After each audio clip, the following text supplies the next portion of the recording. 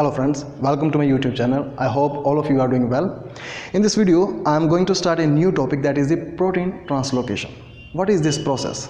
This is a cellular mechanism in which the cellular proteins are transported or moved, or simply they are translocated from the site of their manufacture. Listen to this statement. From site of manufacture. That means the proteins are synthesized somewhere and they are moved from that place to their site of destination. That is where they are destined to reach. To have a better understanding of this statement, we convert it into a question. I ask you, where proteins are synthesized? We all know endoplasmic reticulum.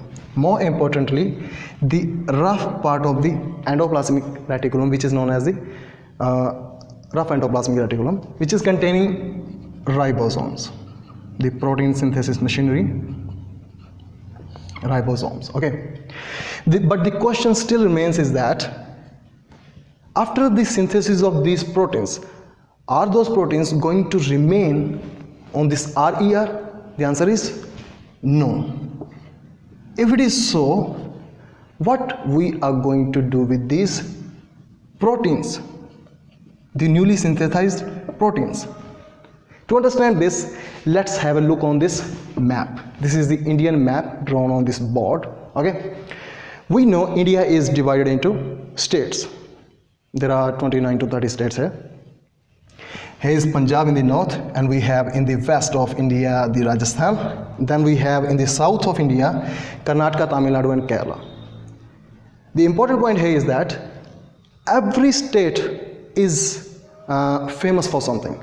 Like Punjab is famous for the production of food, that is rice and wheat. Similarly, Rajasthan is popular for something, and that is the marble and granite.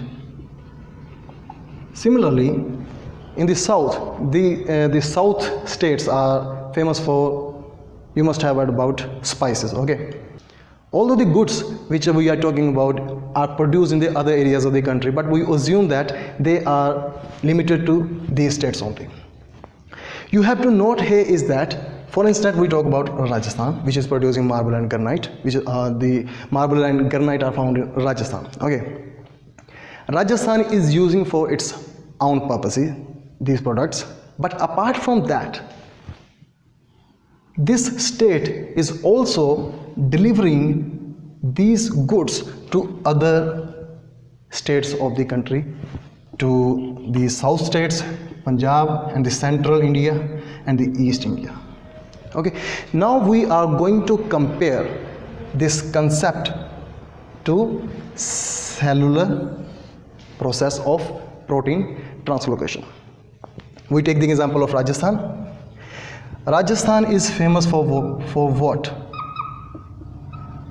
We know marble and granite. Here is our endoplasmic reticulum, which is containing ribosomes. So this is RER. RER is doing what? It is meant for protein synthesis, right? So, is Rajasthan keeping the products to itself only? No, we just discussed that. It is delivering to other states. So, other states. Similarly, RER is not keeping the newly synthesized proteins to only RER, but instead it is transporting those proteins to other organelles of the cell.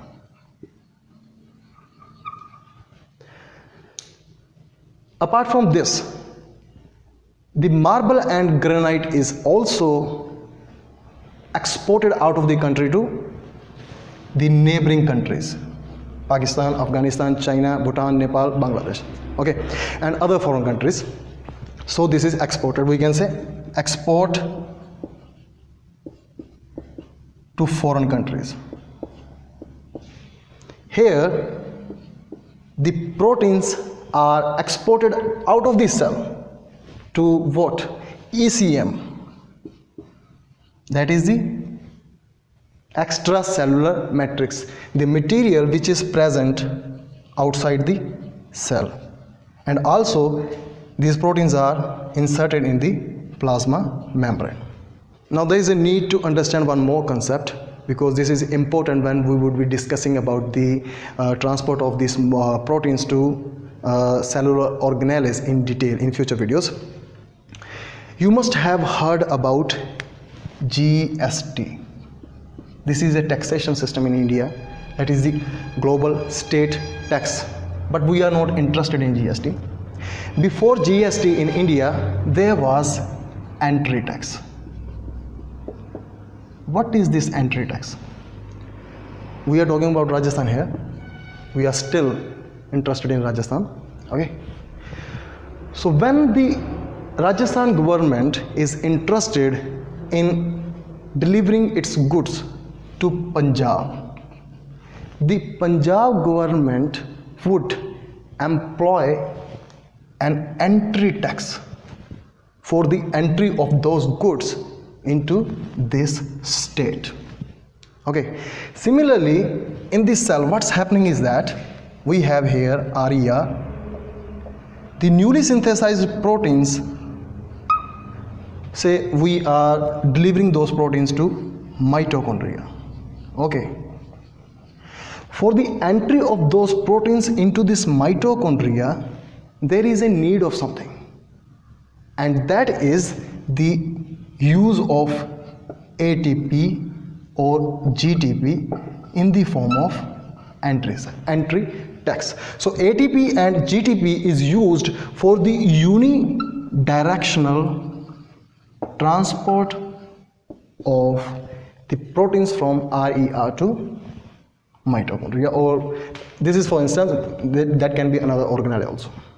So now we know that proteins, after their synthesis, they are not confined to that parental body that is RER, but they are transported or delivered to their respective location, that is the cellular organelle. Now we want to know that what are those locations? They are basically the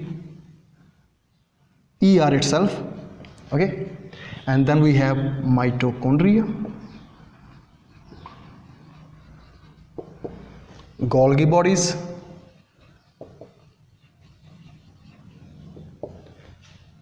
chloroplast,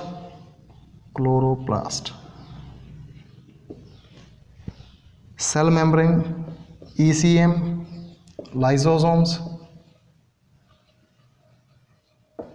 peroxisomes. So now we know the basic meaning of this cellular process, that is the protein translocation. We must have the understanding of the different methods by which these proteins are translocated. So there are two methods, okay? The first one is the signal based targeting. This targeting, or we can say sorting or translocation, these are all same things, okay? Then we have second is the vescicular translocation.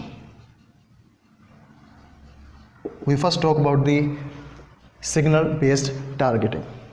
In simple terms, this method involves the use of a signal sequence. Now what is this signal sequence? Suppose we have a protein which is synthesized on the ER, okay? So this is that protein. In this protein there is a signal sequence, like here. This signal sequence is nothing but a stretch of amino acid or a peptide sequence of amino acids which is specific, you have to listen this, specific for a particular receptor, and that receptor is present on an organelle or a location where the protein is going to be sent or delivered. Okay, we elaborate this. Suppose that stretch of protein is having this sequence of glycine, arginine, aspartate, again lysine.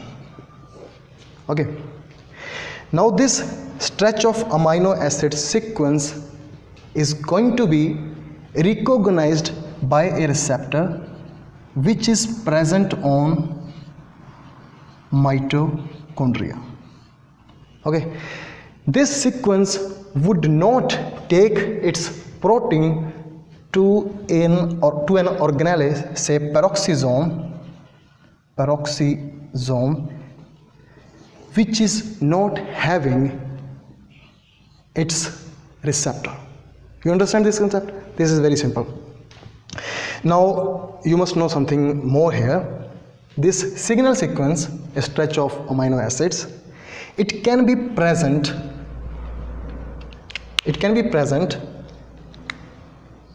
within or on the terminals of proteins. So on the basis of these locations, the sequence, if it is present on the terminals, this is referred to as pre-sequences, and if it is present on the inside, then it is referred to as internal sequence. Mostly this is located at the end terminal of the this protein. Very rarely we find it on the inside of the protein. So this was all about the introduction to this protein translocation process. In the future videos I would be coming up with the detailed explanation of the translocation of these proteins to different compartments or the cellular organelles. Okay, I hope this would work, and if you liked my effort, please subscribe to my channel. Thank you.